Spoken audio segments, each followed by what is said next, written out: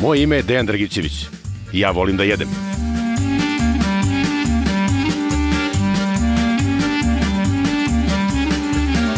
Svi znamo da se u Srbiji dobro jede, ali gde se najbolje jede, ta mesta pokazat će mi moji prijatelji. Zajedno ćemo obići lokalne restorane i kafane koji kriju najneobičnije specijalitete na Balkanu. Ovo nije lak zadatak, ali ja ću sve izdržati. Zato što sam ja gurman. Dragi gurmani, stigli smo i do rođendanske jubilarne 50 epizode Gurmana. Ko je brojao znaće da to znači bar stotine hiljada najboljih zalogaja pred kamerama. Danas će biti jedna malo drugačija epizoda.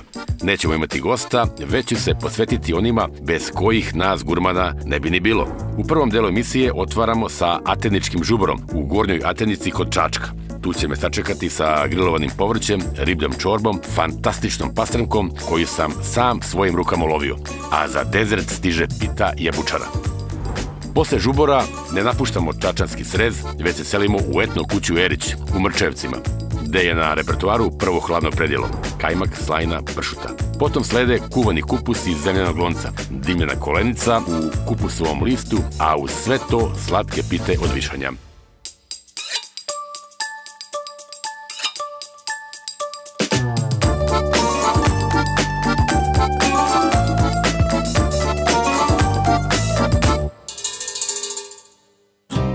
Dragi gurmani, ovo je 50. epizoda u našem gurmanskom putovanju. Ali kako znate da sam više ljubitelj slanog nego slatkog, nećemo duvati 50 svećica sa neke torte. Gurmani, dobar dan. Dobrodošli u novu epizodu Gurmana. U Čačku se jede prasetina vruća i pije ljuta rakija. Ali, od mog dobrog prijatelja imam preporuku. Pored Čačka, a čujte, ovo je žubor. Restoran se zove, u stvari to je seosko domaćinstvo, ali radi i kao restoran, zove se ATENIČKI ŽUBOR. Kaže, idi tamo i probaj pastrmku. Ti si gurman, napolje vrućina i verovatno će ti se mnogo dopasti. I mesto i ambijent. Danas nemamo jednog gosta, već ću ja biti gost kod ljudi koji su glavni krivci za predivnu hranu i dobro piće o kojima mi gurmani sanjamo. Dobar dan, Milane. Dobar dan. Kovačević, tako beše? Jeste. Poštovanje. Dobrodošao u naš skromni dom u Gornju Atenicu, da vam bude lepo i prijatno ovde u našom porodičnoj kući. Hvala, bolje te naš, vidi. Hoću da razbijem predrasude, da se u Čačku ne jede samo vruće pečenje, nego, vidi, dobru preporuku od dobrog prijatelja. Kaže, idi, vidi, probaj pastrmka vrhunska. Rekao, nemoj u Čačku, kaže u Čačku. Zato smo došli ovde, ja sam gurman, a evo gledaju gurmani. Mislim da će vam biti ugodno ovdje i da će bude dobra riba sigurno. Mi ćemo se to potruditi da se vi osjećate prijatno u našem domu. Sve je urađeno u tradicionalnom srpskom stilu koji gurmanima govori da smo na pravom mestu. Ovaj dom porodice Kovačević je i seosko domaćinstvo u kome možete da ocenete, a i fantastičan restoran. Kovačević i Sokole moji, evo smo na stolom. Ovo je emisija Gurman i ja sam gurman. Hoćemo da vidimo šta ima ovde ili... Ja sam to naučio na pamet. Pogledaj ti. Hoće. Ideš po ostalim restoranima pa moraš da pogledaš i naš. Reci mi kako zove ova reka? Ova reka se zove Atenička reka i mi se nalazimo na jedno 200 metara od izvora Ateničke reke. Koja je planina? Planina je Jelica. Čuvena Jelica. Čuvana je Jelice, znači mi smo bukvalno na podnožju. Tu ima i Ateničko vrelo i odakle potiče Atenička reka i sama reka i sami izvorište ima toplih izvora. Tako da je reka u letnjem periodu ne prelazi temperaturu 16 stepeni, a zimi ne pada ispod 9. I to se pokazalo baš dobro za pastrmku kalifornijsku.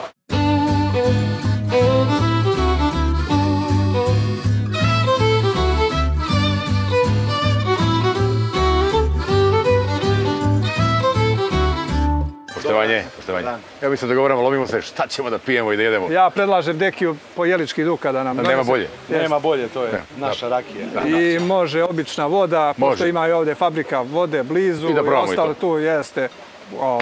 I vodu imate ovde? Pa imamo... Jelički dukac isto? Ne, akvas voda. Može, ali je slično. Može. Hvala. Tako da...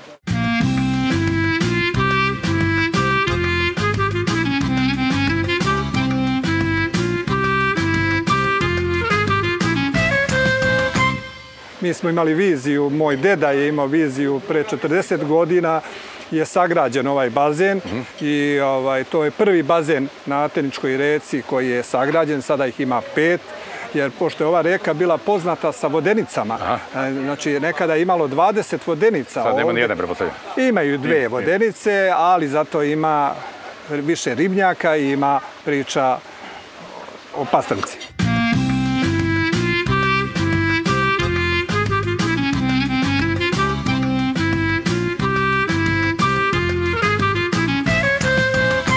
Sokolovi, pogledajte, ispred planine Jelice pijem jelički dukat i vodu, ako svi su sa Jelice. Dobrodošao. Bolje se naš. Da se osjećaš prijatno ovde u našem ribnjaku. Hoću, verujem, ovako uz Jelicu i dukat, super.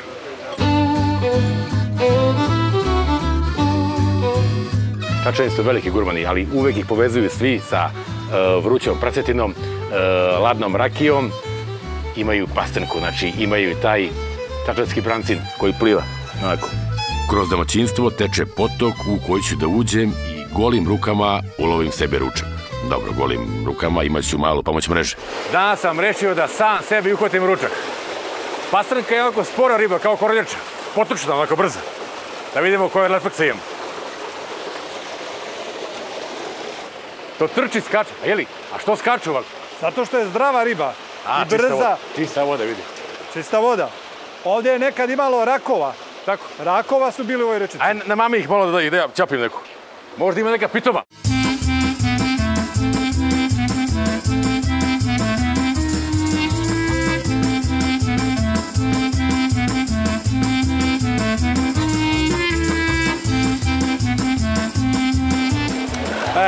To još neku, još.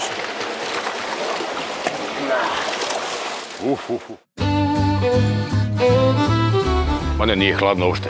16 stepeni. Samo može strada prostata.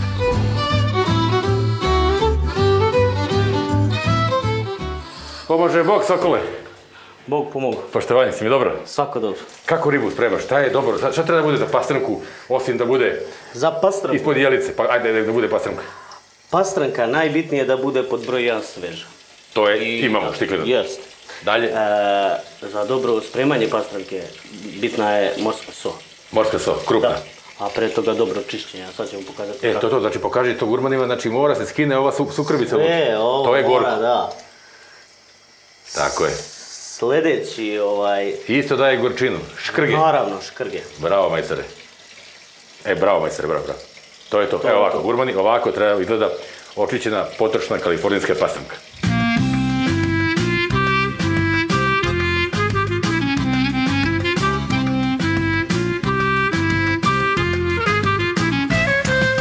Sad još peršu neki ruzmarin, grančice, beli luk. Da li je naražeš, da li je u brašno kukuruzno ili brašno obično? Pa ne, mi pečemo ovako klot, da tako kažem, da. Ali zato pravimo marinadu, to jest preliv, koji se služi zato što neki gosti ne vole beli luk, neko ne voli peršu. Ko ne voli beli luk? Kakav gost ne voli beli luk? Pa ima ljudi, žale se, pa zato mi pečemo ovako, ali imamo posebno... Odlično. Posebno dajemo na svaki sto, naravno. Dobro, iskusno da mogu i deca da jedu.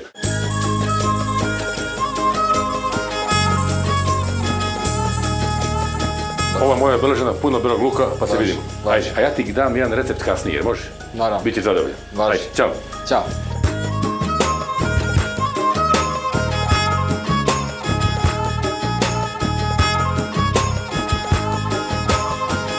Evo je moja domaćica, domaćin u stvari ovo. U stvari glava, porodice, sve je to lepo, ali kod Kovačevića se zna. Nada, beš tako? Jeste. Nado, čuo sam da si ti glavni krivac za ovu, čini mi se, fenomenalnu čorbu, probat ćemo. Ajde, tajna, šta ima unutra za gurmane, ako može, ako ne može? Imaju 4 vrste ribe, paradajz, sve vrste povrća, celer, šargarepa, peršun. Jer ima sremuša ovde u šumi? Ima, baš tu. Sad čekaj, ovaj kraj je poznat Jelica po planini, po iz drugog svetskog rata, šta je bilo. Jeste, i Gradinu. Da. A Gradina to beše ovaj arheološki nalazište? Jeste. Na 846 metara vam je nadmorske visine i idete sad, to je bronzanog doba. Jeste, i tu su postali gradovi, naselji, dolaze. Pa ima staza, ima? Ima. U stvari nešto sad grad Čačak nam to radi, pa uglavnom nije glavni prilaz odavde peške možete. Vidiš ti do gore ovde, kako ja sam prvi put ovde. ovo je kao usok i stvarno ti kad pogledaš, ovdje su uvek mogli žive ljudi. Ideal, imaš reku između planina. I glavni ribnjaci su pastrmke tu. Znači, iz brozanog doba. Pa onda se mogli se zovete i gradina. Mogli smo. ERIČ gradina. Jeste. Ajde da probamo. Da probamo. Tu Nadinu riblju čorbu. Da vidimo.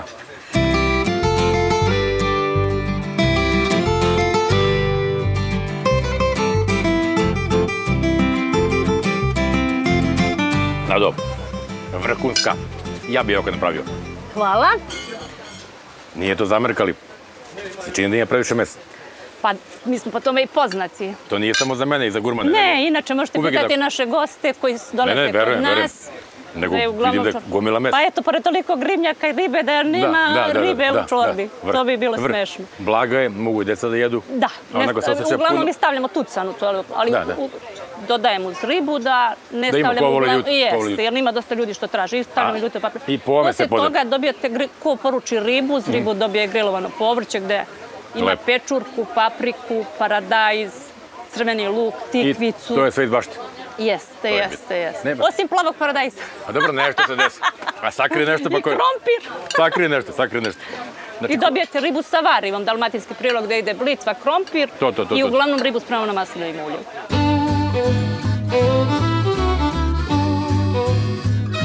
Izvoli, prijatno. Jer puna belog luka, jeste? Jeste, puno. Mi gurmani moramo tako. Normalno.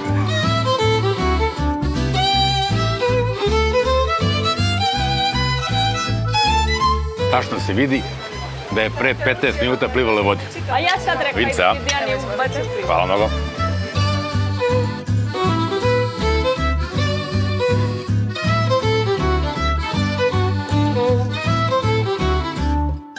Za gurmane važi da vole da pojedu i popiju, ali znate da znaju i da kuvaju. Ja mislim da znam. I hoću da vam dam jedan recept, to u stvari nije moj recept, to je švedski recept, čuveni gravlaks. On se pravi od lososa, a može i od losos pastrmke. Ovde sam kod Kovačevića, evo ova losos pastrmka je plivala pre nekih 2-3 sata. Isfiletirali smo je, izvadili kosti i ostala 2 predivna fileta. Znači, riba je bila kilogram i sad što je veća, to je bolja. Prosto ko pasulj. Osnovni recept. So, šećer. Ako može krupan, može i žuti šećer.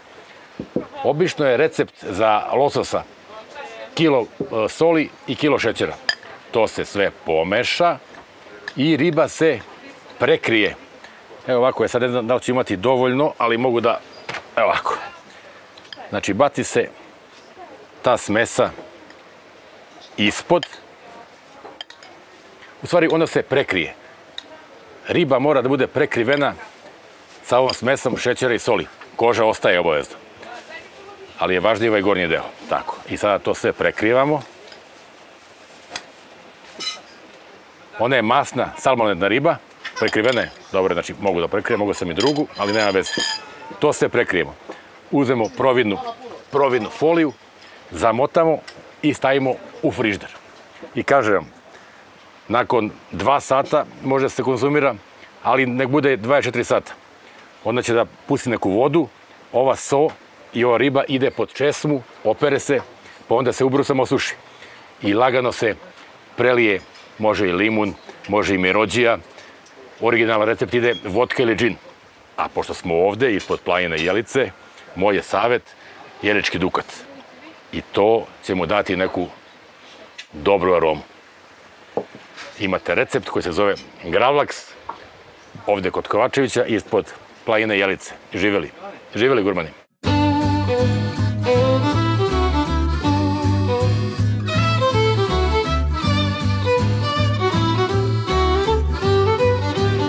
Seosko domaćinstvo, ATENIČKI ŽUBOR, vlasnika Milana Kovačevića, je izuzetno mesto. Postoji nekih godinu dana. To je malo za jedno ovako mesto, ali su na najboljem putu da naprave pravu priču.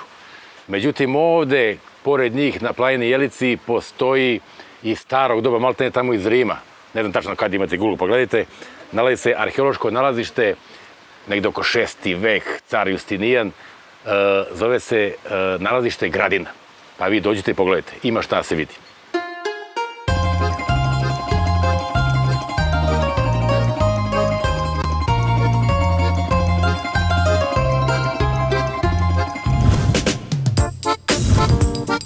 drugom delu emisije idemo u Mrčajevce, gde će na stolu stajati vrući kuvani kupus iz zemljanog lonca, dimljena kolenica u kupusovom listu, ljute papričice, ren, sir, a za kraj slatke pite od višanja.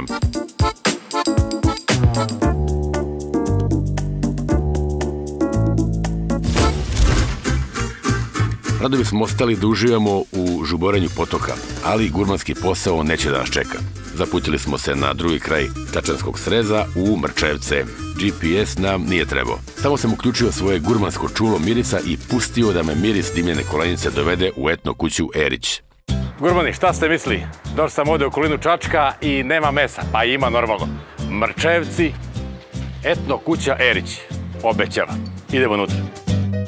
I etno kuća ERIĆ je urađena u tradicionalnom srpskom etno stilu, kojim porodica ERIĆ daje osjećaj doma. Etno kuća ima jedan kuriozitet, do sad nisam vidio. Prvi šporet proizveden posle Drugog svjetskog rata u Jugoslaviji. Preteča kasnije čuvenog Smederevca. Marija, poštovanje tebe tražim. Dobar dan, deki, dobro mi došli. Bolje se naš. Kako ste? Odlično, malo vruće, 42-3 stepena, ali čuo sam da se ovdje dobro jede.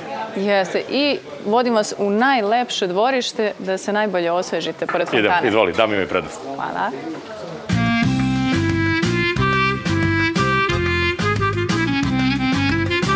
Ovako treba da izgleda u Šumadiji etno kuća ERIĆ je prava etno kuća. Ja tako zamišljam svaku etno kuću. Znači patinirano, puno drveta, starina i hrana bogovska.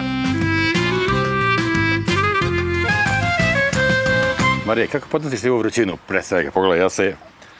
Vjerujte mi, jako teško, pogotovo u ovoj bakinoj nošnji koju ponosno nosim. Bakina? Jeste, prezentujemo je već 10 godina od kad i postoji restoran. 10 godina postoji? 10, znači, te kažem, ovo su Mrčajevci, od Čačka neki 12 kilometara, ovaj glavni put, tako što ide pravo 15, nebitno da je kilometar 2, kad se dobro jede nije ništa. I kad je dobra rakija u pitanju. U zdravlje.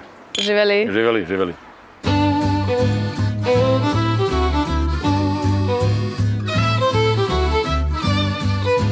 Marija je prava gazdarica, sve konce drži u rukama. Znači ona je stigla i da napravi kupus i kolenicu, znači žena je vredna i sve je na njenim rukama. Tu je i tata po neki put.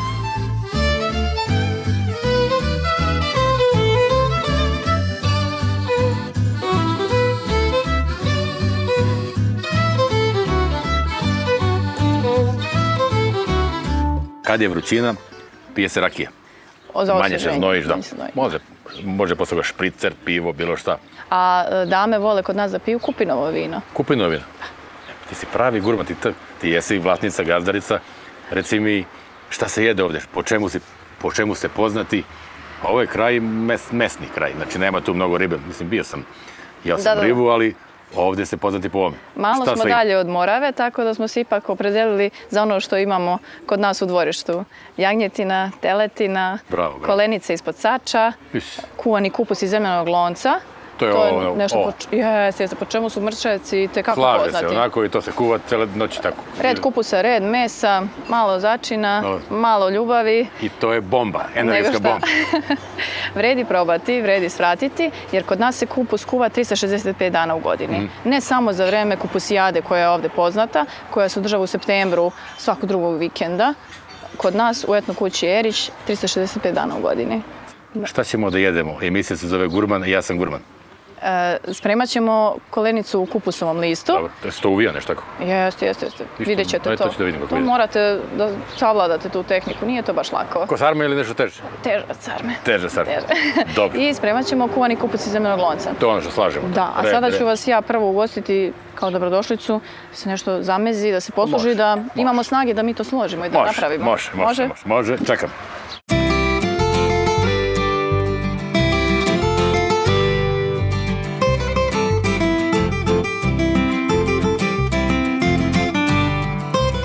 Treba pomoći, ti si vidjela? Treba pomoći. Evo, može. Pomognem. Bogato, ovi kraji su veoma bogati. Deki, dobro ti meni došao. Hvala. Izvoli, posluži se. U Šumadiji su porcije obilne. Ovdje se hrana termički obrađuje veoma dugo, od 3 do 24 H. I samim tim, ti sokovi mesa i kupus se pomešaju i to je onda hrana za bogove. U Etno kući ERIĆ glavni brend je kuvani kupus iz zemljanog lonca koji se sprema 365 dana u godini, ne samo za vreme kupusijade koja se održava svake godine u septembru, i naši specijaliteti pod sačem, jagnjetina, teletina i kolenice. Dobro nam došli. Evo, Etno kuća ERIĆ. Pogledajte. San snova, fantazija. Ovo je samo za gurmane, pravo muško jelo. Mogu i žena da ga pojede po koji put.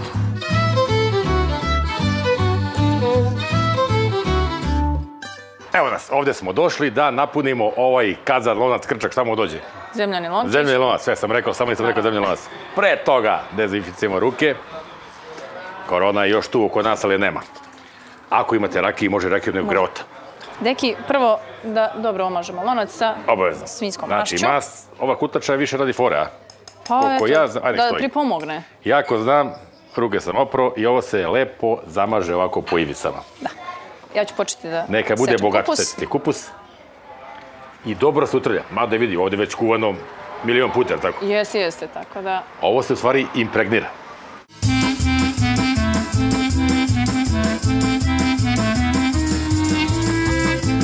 Hoću te pitam nešto. To su tajne tih malih, velikih majstora. Čuo sam da i crni luk treba se dobro ugnjeca. Jeste, da se stegne, da pusti svoj sok. To. Da bi se bolje to... Ja uvek teže postavljam. Daj to. Ma ćemo posle nastavimo. Da ja odmah luku možem, a? Pa deki... Ne, kako ide početak? Šta ide prvo? Prvo ćemo na dno lonca da stavimo... Rebra. Zašto rebra? Dimljena rebra, da nam se ne bi uhvatio lonac. Tako je. Znači idu rebra, idu kosti i taj prvi sloj pravimo kao u saksiji za cvijeće, pravimo drenažni sloj. Da se slivo, namaze se krčka. Evo, to je rebarca dimljena, idu na dno. Idemo 3. 3. To nešto zbog Nikole Tesle ili? 3 za sreću. A pa 3 broj, Dobre. Sad neđemo kupus. Kupus, ja ću ajde. Čekaj. Ima fora, se slaže ovako ili ovako? Tako. Ovako. Poklopac. Ovo mi riše kiseo kupus.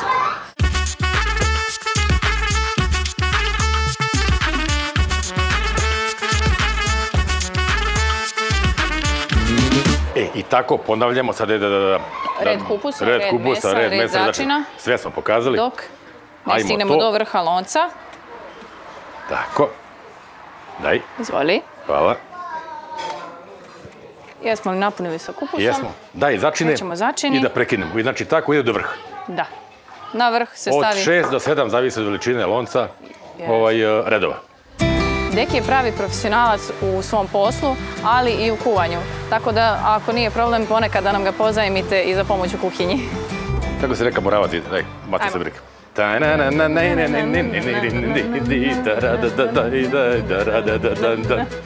nam kupus uspe. Da nam kupus. Valja se, bez.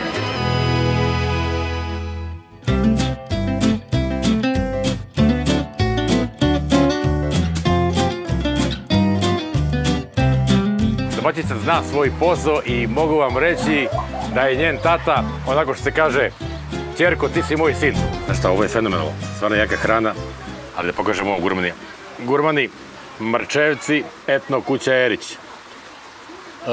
Jeo sam ovo malo drugačiji način, ali ovdje ima nekih pikanterija, namazane senfom, pa umotane u kupusov list i lepo upakovane ko neki poklončići. I ide pod sač. Vrhunska stvar, znači imate gdje pojete. Obećava, pogledajte ovo. I dobro pivo do motora, dobro društvo, dobro domaćin i to je to. Deki. Živa bila. Živjeli.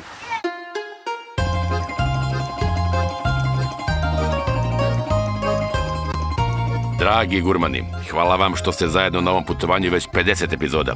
Ostanite sa mnom i do 100 epizode i dalje. I ne zaboravite da uživate.